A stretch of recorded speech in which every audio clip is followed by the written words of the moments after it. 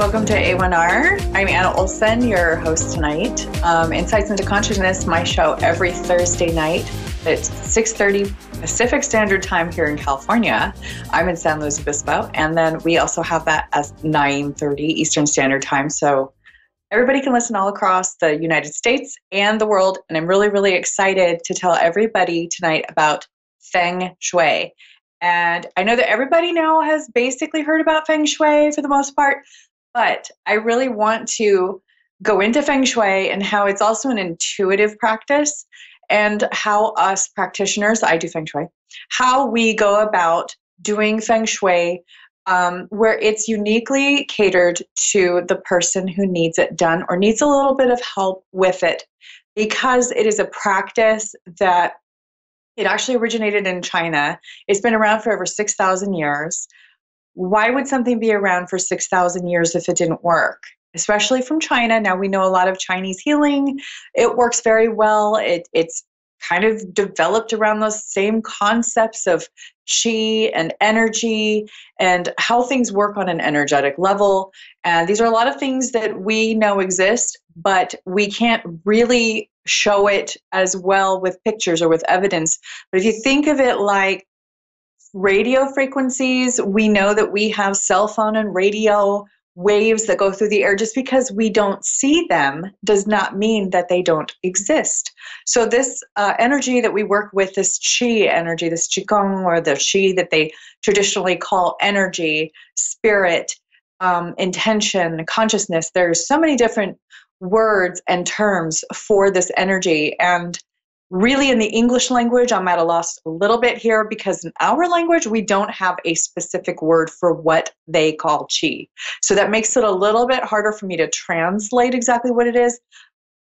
As an intuitive, usually we say this is what it feels like. So I can tell you what it feels like, but I don't know an exact word to label qi as for English. The best way I can describe it is that it is an active energy that we can feel, that we can put out, that originates a lot of the time in thought. It's a way we create with our thoughts and with our intention. And this is why I think so many American families, Australian families need to hear about this. Families in the UK, all over the world, anywhere that you are, not just limited to those countries, but just, this is an Asian practice that we can really benefit from. And what I love about communication in this day and age is that we can exchange so much information at such an accelerated speed. And it makes for a better world, because we're not just tied to our own beliefs and our own ways of growing up and doing things. It's extended to the way that the rest of the world does things. And that really gives us more things in our basket to work with, more tools in our basket to work with, more ways to accept the highest and greater good and universal consciousness. So Feng Shui is spelled FENGSHUI. It originates in China, again, over 6,000 years ago is when it started. It means wind and water. So the goal in Feng Shui is to bring about happiness, abundance, and harmony and peace into our lives.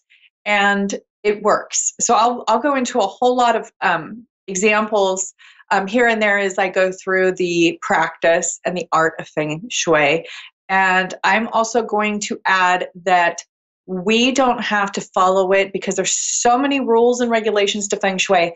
We don't have to follow it in a way that is just right with following this list of rules that we have to use. Now, we have to start with that, because that does have a lot of play in what we're doing here with Feng Shui, but it is also an intuitive practice. When we use our intuition to study and to incorporate the Feng Shui into our lives, we really are, I would say it's kind of a shortcut rather than kind of going into the study of Feng Shui in detail, because people can study Feng Shui for years and years and years. I have been studying Feng Shui and practicing Feng Shui for years and years and years, and there is always more to learn, and there's always more to find out and to incorporate into what we're doing. So wind and water. Feng Shui means wind and water. The reason why it has been given that name, there's a long list of reasons why it's been given that name, but basically, in summary, it works with energy. Energy acts as wind or water around us and in our space. We know if we have closed windows for months and somebody smokes in the house and there's a lot of, really stale air in a house, we can even have people come in and basically test the air and know that, wow, you're inhaling a lot of contaminants. It's very toxic. You need to open up some windows and air this out. It's the same concept, except with energy. We're cleaning out old stagnant energy. We're bringing in new positive energy that actually make changes not in the way we feel and our well-being, but it also makes changes in our lives to attain goals that we have. And we can put these different goals according to Feng Shui and how we practice this in our surroundings. So not only to remind us, but to also push the energy to that direction of our goals. So I wanted to give some basic rules on Feng Shui just to kind of give everybody a little kickstart into starting and incorporating Feng Shui into their daily lives. It works every time. I guarantee it. And the more that you use it, the better you get at it, the better you get in that intuition. It's like exercising a muscle and making it stronger. I've seen it work over and over and over again. Some of the uses for Feng Shui that you wouldn't even think of would be that it creates peace among residents in your household, in your home. It focuses on aspects collectively of occupants' lives in the home, and it gives attention actively to those issues or goals. It works, and it works every time. So just as an example, when my kids were younger and we were living in a little cottage, it was probably like an 85-year-old cottage that I just absolutely loved and adored. And we had a game room that I left all of their toys in and stuff just to play with, even like video games and all that. It was the place where they would go as a reward, or just somewhere where that they could, kind of get messy and just be kids. So I decided that I was going to try out Feng Shui on this room. And that's the first time I really tried this out to see if it worked. And I moved everything around. I studied the guides. I used my intuition. I positioned the bed just right. I, put the TV in the right place. And before, when I had this room for the kids to play in, they never went in there. They didn't want to go in there. Their friends didn't want to go in there. I never wanted to go in there. It wasn't particularly messy. It was a typical kids' room, but nobody went in there. When we Feng Shuied it, everybody wanted to be in this room. Everybody was attracted to this room. The kids played in the room more often. They were more peaceful. They got along better. And when I looked at the Bagua, I'll go over that in a minute, I noticed that it stimulated a part of my life in the financial realm, and my finances got better. So that's what Feng Shui does. That's the purpose behind it. And if you're like me, you may start to think, yeah, right. Okay, so I put some furniture in the right place and suddenly my wealth increases. Yeah, that's what I'm saying. That is exactly what I'm saying. And people have been doing it because it works for over 6,000 years all over the world. And all of the wealthy people, and I know that, basically exist. They Feng Shui they have people come in and Feng Shui their buildings before they're built. They have people come in and Feng Shui it after they're built. People who have a sustainable wealth do incorporate Feng Shui because it works. It's a little known secret. They don't want to sound crazy, neither do I, but it works. So I always think this is science-based. For work, it can also help you reach your goals. You can start it in the garden and the yard, and then you can flow it into the home. And size, like let's say you have a tiny apartment in New York. If you're living, in a very small space, that's not the most important aspect of it. Since we're all starting somewhere, what matters is what is done with the space that you have now. So that's really important to remember, that you can't make any excuses and say, well, I only have a little tiny room that I'm living in right now. No, it'll still work for everyone every time in any space. So the first thing, though, is that you want to work with good intention and decluttering. So that's the first part. This is like the 101. This is Feng Shui 101 for the people who have never done this and they're just totally new to this. And I really hope that I can go over a few things for people who are basically doing Feng Shui 101, but they want to add some things. So First of all, you look around right now in your room or the yard or wherever it is that you are now, look around where you are. I'm going to ask you, do you see a lot of clutter? Meaning, is there a corner or a piece of furniture with stuff just piled on it? Clothes, papers, newspapers, magazines, whatever it is. Is there anything, boxes stacked somewhere that you were meaning to go through, and you know that there's some things that you need to throw away in there? Anything like that? You want to sit and kind of think about that. Clutter is the first thing you want to get rid of in feng shui. Feng shui is the principle is that if air or water were coming in and flowing into your room, let's say your house, through the windows and the door, would it be able to flow around everything clearly and cleanly, or would it kind of like smack into it and it's just pretty much like the stagnant energy barrier?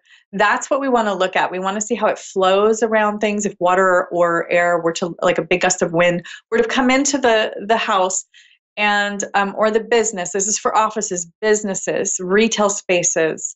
This is for yards. This is for parks. Any space can benefit from feng shui. The next thing you want to ask is the room pleasing to the eye? Does it feel good to be in the room?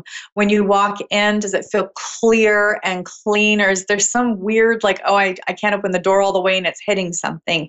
We want to prevent anything from not being repaired. We want it to all be in good condition. We want, furniture and doors to be in good working condition. Anything that needs to be repaired should. And in addition, you want to ask yourself, is the room boring? Is it lacking in interest, or is it lacking in intention? Is it lacking in color? There has to be a lot of creativity and intention in a room, so you don't want it to be too boring either. And then you have to remember that we need to subconsciously memorize everything in a room. When we walk into a room and you look around, your subconscious mind is so intelligent and all-encompassing that it's memorizing every item, every single little thing in that room. That is exhausting if, let's say you have a ton of stuff stacked in the corner, like I said, and that is a big stagnant energy block for feng shui. You don't want any stuck energy in a corner or on any object, or even under the bed. Even under the bed, that's an issue. Even closets, you need things to be pretty clear and free-flowing. Don't let this overwhelm you, though, when you start out, because there's always the start small scale, and then you can work your way up. And that is what this is about. Our environment is a reflection of our mind. Our mind is also feeding off of what is around us in our environment. It is an exchange. If we start even small scale in our environment and then work our way up from there, there's always the baby steps, and nothing is too small to start with. You're still doing good work if you start out small. So I want to reiterate that again, that you can do it with a small space. You can do it at little baby steps. How do you eat an entire watermelon? One bite at a time.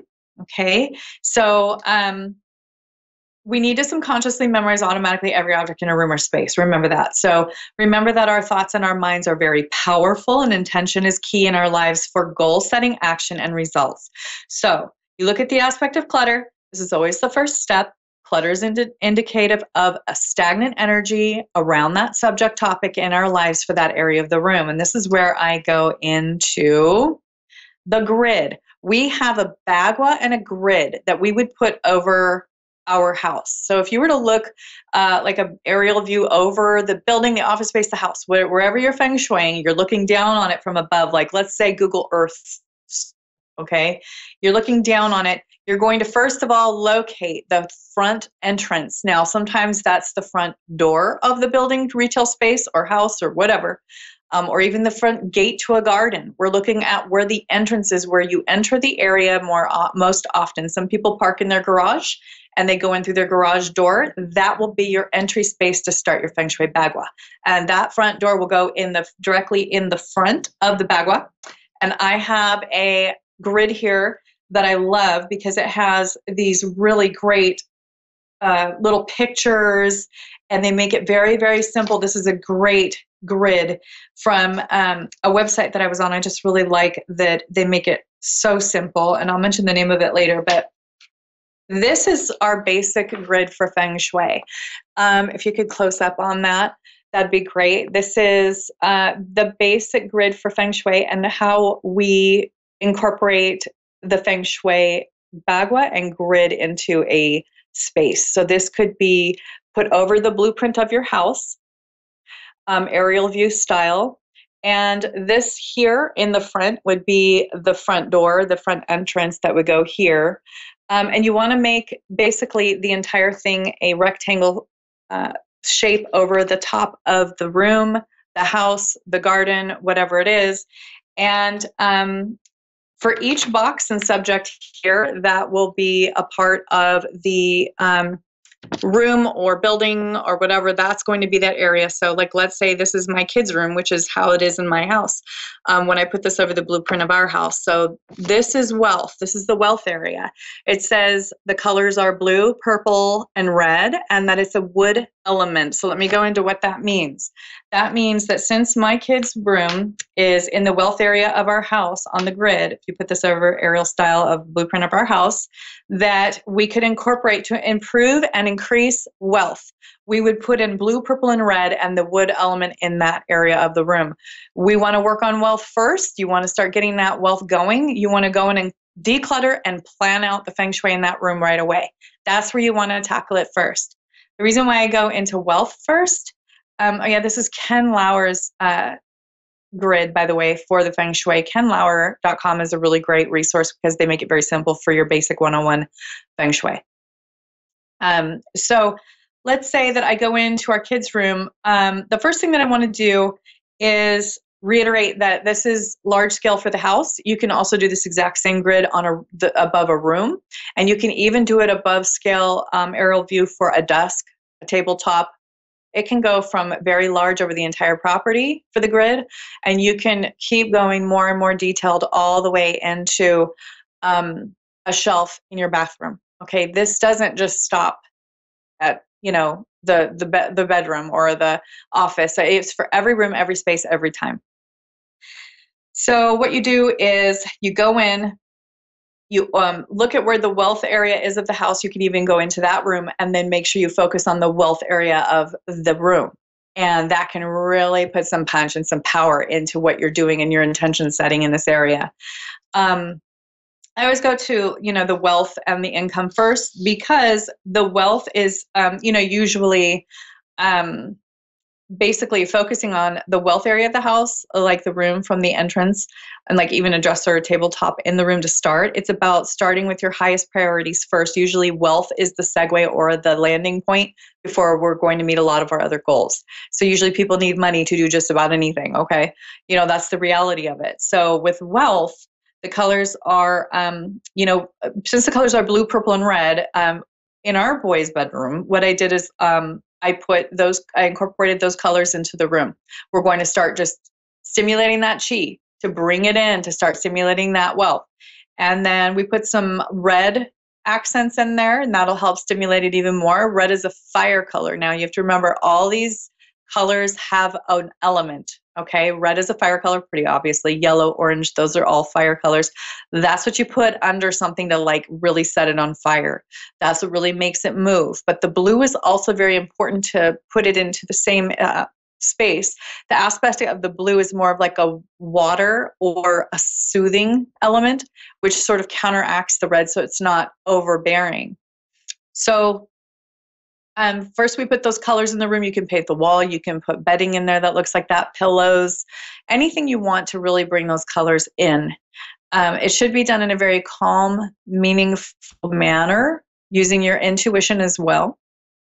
And with our boys' bedroom, when I brought in the wood element, I brought in a bunk bed type set that we don't put any mattress under it because that's actually bad Feng Shui. There's just a mattress on top, but there's this big, massive wooden bunk bed that's kind of elevated, and it's, there's a lot of the wood element in there. There's the blue, there's the accents of red.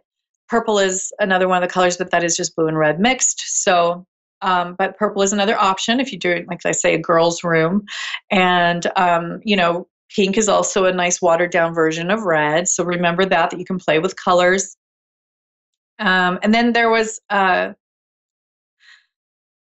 the other thing that we really like to do, I really love to do it in Feng Shuiing, is that you can personalize it and add something to the room with the beneficial elements and colors to set more intention and goals, and to make it really start working to make it work fast.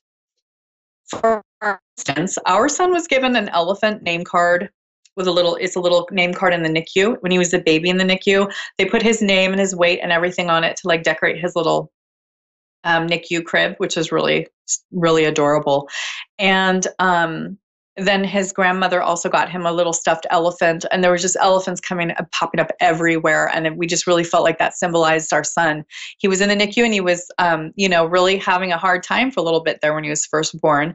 So, we kept seeing the elephant everywhere.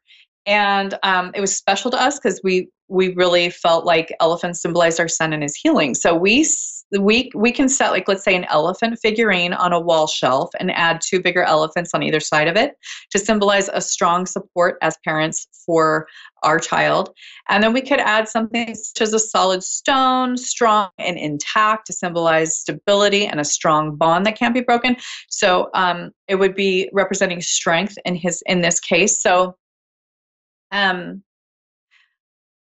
that's a way you can personalize the Feng Shui intuitively. That's just an example that I can use right off the top of my head to like give you an example of what you can do in any space to really start getting that qi flowing, and for the intention to be very clear as to what you want, so that even first it's attracting that qi. And in addition, every time you look at it, you're being reminded of what the goal is. And that's your subconscious. Remember, we memorize everything in a room with our subconscious mind. So that is a constant reminder, whether you're staring at it and thinking about it or not, whether you're fully aware of it consciously or not, it's working all the time, every day. These are things we can do to put in our environment. So with the money area, that's the money area 101. It's basic Feng Shui. Also, you can start adding simple things such as a multifaceted round crystal to hang in the window in this area, which catches sunlight, or adding coins on red ribbons in the money area of the room. Now, this would strengthen the support you need for fortune. And those are just really little things you can do, like little things that pack a punch for your intention in the same area. So, and it continues to strengthen you in this area, and it attracts energies to manifest your wealth. So this Feng Shui practice is really to start pulling in those energies and really fully realizing your goals. It's also about setting clear intentions. Now, we know when somebody just sets a clear intention, at least they have an idea of what they want. It's much easier to get something when you know exactly what you want than just kind of floating around and going, oh, well, it looks like we don't have enough money for this, or, that's kind of a careless way, I feel, to be. And I think a lot of us are trained to be that way, and to plan less and to just sort of go with the flow more, which can be wonderful in a lot of ways, but this is more of an intentional practice. And I've seen it work when you really need to bring in the big guns, the big positive guns, it's like the good energy. So I've noticed that the closer I get to completing the Feng Shui work in my own home, and especially when it's completed, it brings our family closer to a place where we can make a decision to move to a better, bigger home, or we can make a move financially. It just usually, it just causes things to move and grow quickly. And by the time we're done Feng Shuiing the whole house, usually it's time to move to a bigger, better house, or we have more decisions to make. It really opens things up. So I have oftentimes wondered if it's the actual energy or the intention we set consciously, or both combined, that does the trick with Feng Shui. So I think it's both, but it works, and it works every time. I challenge you, not just challenge you, but I invite you to try this. Even a little remedy, you can look at things up online. You want to really make sure you have a nice reputable source for this. But Feng Shui is very detailed, and a lot of work can be done to Feng Shui a home or a building. So it's important to use a calm, quiet intention when using this practice, because a rushed, negative, stressed Feng Shui practice is a Feng Shui practice that's backfiring, or that will take much longer to work. So the intention is really the most of this. A lot of light, plants, colors, intentional placing of objects, decluttering, really putting intention into what you're doing and why, researching it a little bit, just trying little things here and there. You'll start to realize that this works. Feng Shui works, and it works every time. Feng Shui is just a label that they use in China for this practice that has been used in all different countries all over the world for centuries. So I wanted to share this with you. If you want to do a Feng Shui consult with me, I do Feng Shui consults. If you want to leave it up to me, I can help you with it intuitively, and I can do that work, a lot of that work for you. When I've done these clearings and these intention settings in people's businesses and homes, it's cleared out bad energy and it's brought in a lot of good. And the only thing that we need to be careful of is bringing in too much business at once so that they're too crazy busy.